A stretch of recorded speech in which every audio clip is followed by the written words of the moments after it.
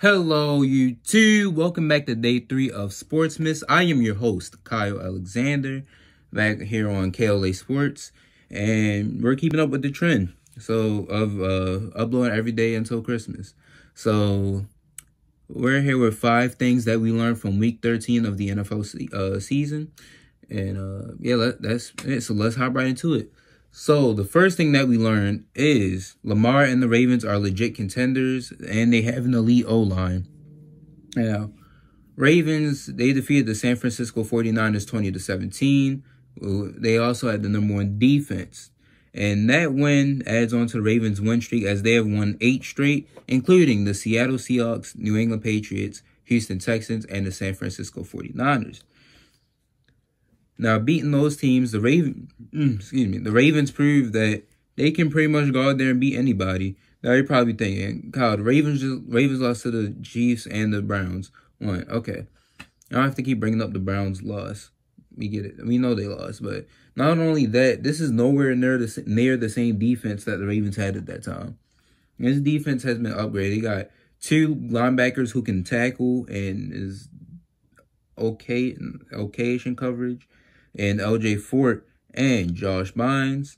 And they also got another corner in Marcus Peters, who's been an interception machine and is actually tied for the interception lead. He's him and somebody else are tied for 5th. They're tied for 1st with 5 interceptions. So yeah, that's what this says to me. The Ravens can pretty much go out there and beat anyone. Their run game is unstoppable. Lamar is unstoppable. He's doing a good job beating this team. But let's talk about an underrated unit in general in football, but nobody talks about for the Ravens. That's the O-line. Ravens have an elite O-line, and hear me out here. In the last 2 weeks, they've played Aaron Donald and Nick Bosa. Let's talk about Aaron Donald. Aaron Donald is a multiple winner. He's won Defensive Player of the Year 2 times, and he's the reigning Defensive Player of the Year. Last year, broke the record for the most sacks by a defensive tackle. Aaron Donald's a beast. He was voted the #1 player in the NFL last year. Then you got Nick Bosa, who's the consensus unanimous Defensive Rookie of the Year. He has 8 total sacks in the year for a rookie. That's pretty impressive. The Ravens held both of them, Aaron Donald and Nick Bosa, combined to a total of 2 tackles. Each of them had 1. So they held Aaron Donald to a tackle and they held Nick Bosa to a tackle. That's impressive. That's already impressive right there. They completely made Aaron Donald and Nick Bosa non-factors. Then they're the key to the run game. If you notice, they've been blocking, they've been doing their thing up front, doing the dirty work. And opened up some holes for the running backs, just enough, not even just enough. They opened up good holes for the running backs and Lamar to get through. They keep pushing forward when Lamar does a keeper, on goal line situations or on 4th and 1. And they're a key to this offense. Without them, it doesn't get done. And also, Ravens have now taken the 1st seed after Houston beat New England. But the Ravens have taken the 1st seed, and honestly, they could win out and can remain the 1st seed. And if the playoffs run through Baltimore, it's going to be trouble for the AFC. All right, that's the first thing we learned. Second thing we learned is the Tennessee Titans are a threat. Yes, you heard it here first. Let's just start with some simple stuff. They benched Marcus Mariota when they played Denver. Since then, the team is 5-1 with Ryan Tannehill starting, which brings the record to a total of 7-5. The team just plays better with him. Ryan Tannehill is doing his thing. He's throwing darts out there, some of that touchdown pass he had, that long touchdown pass he had against Indianapolis this week. That was a nice pass. And the thing is, he's cool. He's just cool and calm about it. I know he's a veteran, but he's honestly just doing his thing. He's like, okay, my time with Miami didn't work out, and they let me go, or they traded me, and now I'm getting another opportunity here with them benching Marcus Mariota. So this is my time. This looks like Tannehill's breakout year. And I just saw this online too when I was doing some research for this video. They said, I came across an article that said Tannehill is a serious consideration for comeback player of the year. And as you saw in my other video, I had Dalvin Cook winning, but honestly, it's the truth. He could win comeback player of the year with the way he's playing. Tannehill, his season stats this year, 1,179 yards, 7 touchdowns, 2 interceptions, 5 straight games without an interception. Both of those interceptions came in his first start. So Tannehill has just been going off. Like, he's finally breaking out. He's finally breaking out into that potential that we saw him be. And honestly, if I'm the Titans, I will wait on getting a quarterback. I would let Marcus Mariota walk because this is his contract year, I believe. I would, have Ryan Tannehill be QB for one more year. Maybe in this draft, get a old lineman or another receiver or somebody on defense. You know, just don't get a quarterback in the don't use your first round pick or your early draft picks on a quarterback. And plus, next year you got Trevor Lawrence, Justin Fields, all those quarterbacks. Also, Tennessee has a chance to get the 6th seed. They're currently tied with the Steelers, but the Steelers have the 6th seed as of now. But they just need them to lose one game. They just have to win, and they can get that. They'll have that 6th seed. So just know if Tennessee makes the playoffs, it won't be no cakewalk. Okay, so the third thing, moving on pretty quick here, but the third thing we learned from this week is that the Philadelphia Eagles are done and should tank. Pains me to say this as an Eagles fan, but they stink. They suck. They lost 37 to excuse me. They lost 37-31 to the Dolphins, the Miami Dolphins, the team that's supposed to be tanking. Offensive coordinator Mike Groh wasn't great. The play calling was bad that game. And also, I'm looking, they ran the ball 19 times when Miami has the 31st ranked rushing defense. And if Miami has the worst run defense in the league, and you have the run backs that you have, Jordan Howard, Jay Ajayi, Miles Sanders, and you only run the ball 19 times, it's something wrong with you. I'm sorry, there's something wrong with you. Run the ball more. And that is what Philly has been thriving off lately. When they played the Bills, they won that game because of the ground attack. In these last couple games, even though they lost to the Seahawks and the Patriots, they've been in it because of the run game, the defense and the run game. Defense looked bad too. Defense was, oh my gosh. But at this point,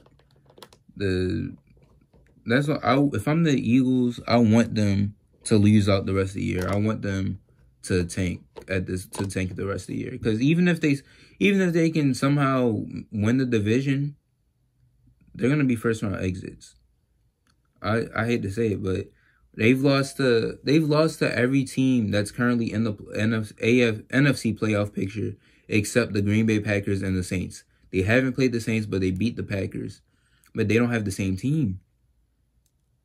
So if I'm the Eagles, I would just tank the rest of the year, draft a receiver and a corner. I would draft a receiver first, then get a corner in the second round. Let Nelson Aguilar walk because he's been terrible.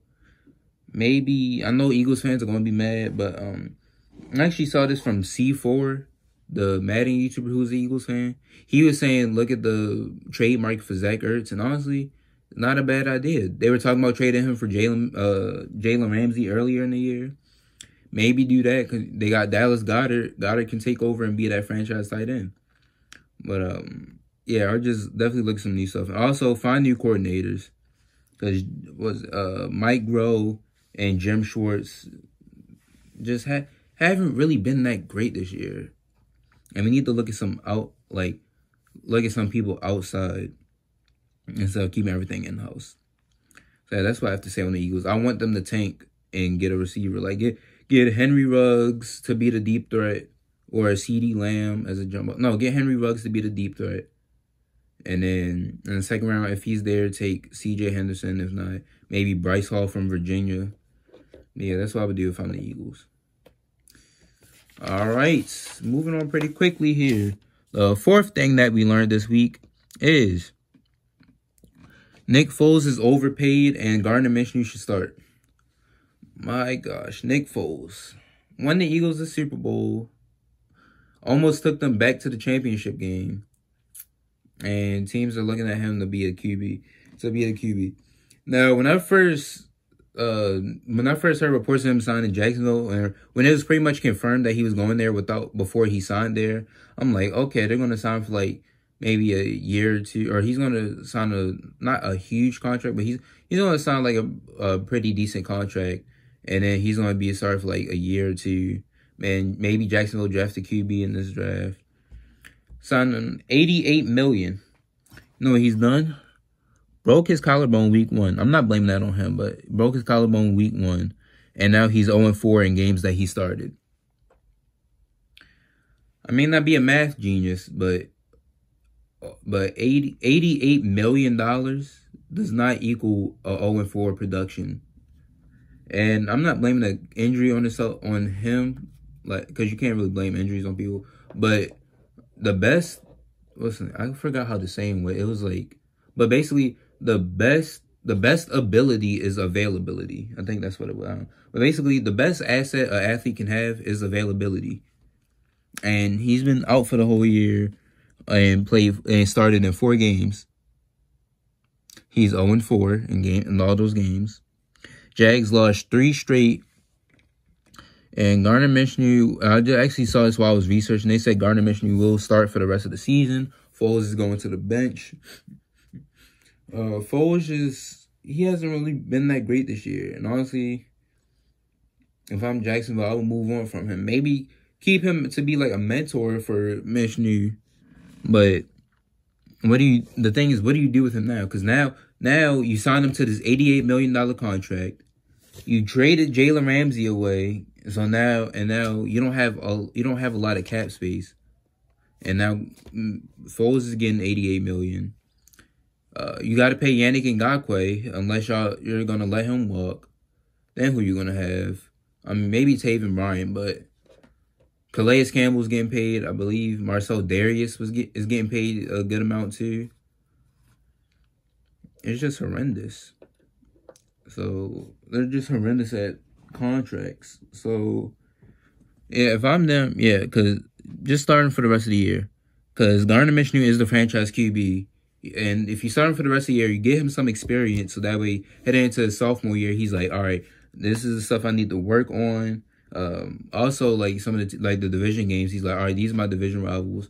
This is their weakness, or this is what helped us that game, or this is what had like I'm trying to words, but this is their weakness. This is what they're bad at. So how can I take advantage of that? You know, he can learn and grow as an NFL QB. And like I said, have Foles to be his mentor. But yeah, that was a bad contract signing. He's looking like he's being overpaid. All right, the last and final thing that we learned from Week 13. Wow, this seems like a quick video. But the last and final thing we learned is Drew Lock is Denver's franchise QB. Now, some of you are probably looking and saying, Kyle, no, he's not.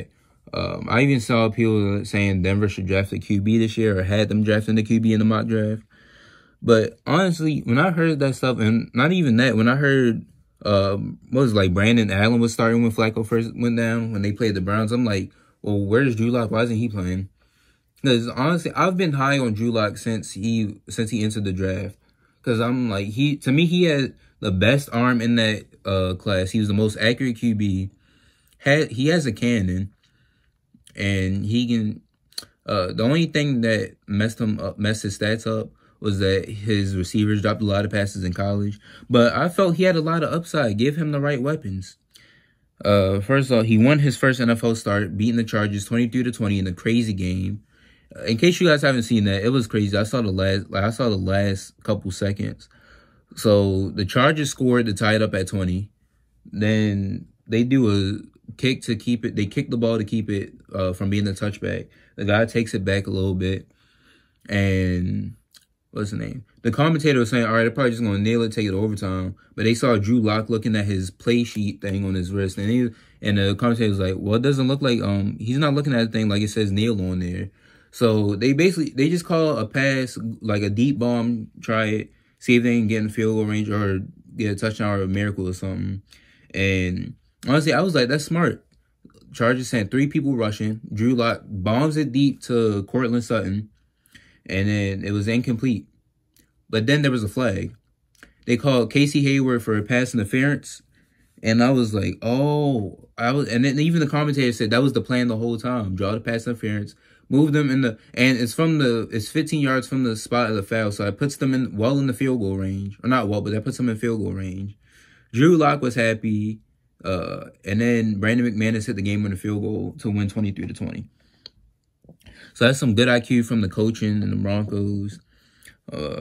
Also, Lock in that game, before the game, I predicted Lock would have 250 to 270 passing yards, 3 touchdowns, and 1 interception. He had 134 yards, 2 touchdowns, and an interception, and a QB rating of 84.5. Not the exact same, but I was only off by 1 touchdown, and I got the interception right. But so some of the stuff I saw in there was Lock looked ready. He looked like he looked like he was ready to be the Broncos franchise QB. Like he was ready to be the NFL quarterback. Lock and Sutton clicked on the field. That first touchdown he had, it was a bomb. It was a good touchdown. It was a nice touchdown pass on the money. And Sutton, being athletic, he just made the play. Lock has an arm. Like I said earlier, he has an arm. He had the best arm in that draft class last year. In this draft class, he was accurate. To me, he was the most accurate QB in the draft class, and he was accurate with most of his throws. Like I said, that first touchdown that he threw, he saw Derwin James. You all know everybody knows Derwin James. He's a safety. He can play in the box, whatever. So knowing this, like you know this coming into the game, you see Derwin James lined up on the line or in the box. You see him, and then you see him, so you're like, all right, he's probably going to blitz. He hikes the ball. Derwin James blitzes, so Lock's like, okay, I see this, I recognize it. He sees Cortland Sutton one-on-one with this man, with the corner, throws it up and out for Sutton to go out and grab it. Sutton had a step on his receiver, so he threw it out. Sutton had one arm pinned, but he went out and grabbed it with one hand for a touchdown. That was a good play. Good play by the QB. Great recognition by the QB. Great throw. It was out there. Put some air on it for Sutton to go up and get it. And also, he just looked poised, and he led his team out there. So to me, Drew, like I've been high on Drew Lock. I see potential in him. So if I'm Denver, if I'm John Elway, I'm like, okay, Drew Lock. Or if you look at how he plays out the rest of the season. But if he plays well, you say, well, after the first game, you're already saying, all right, he may be our franchise QB. I know it's one game, but he may be the franchise QB. Maybe, like, this is the reason that's why we drafted him, giving him a chance. So maybe see how he plays the rest of the season. If he plays good, Denver win a couple games, and they're like, okay, Drew Lock is the answer. We're going to build around him. And honestly, Denver has a pretty talented roster. Phillip Lindsay's a nice running back. Cortland Sutton's a good receiver. They got Noah Fant. Deshaun Hamilton's he's a pretty good receiver. I feel he's serviceable.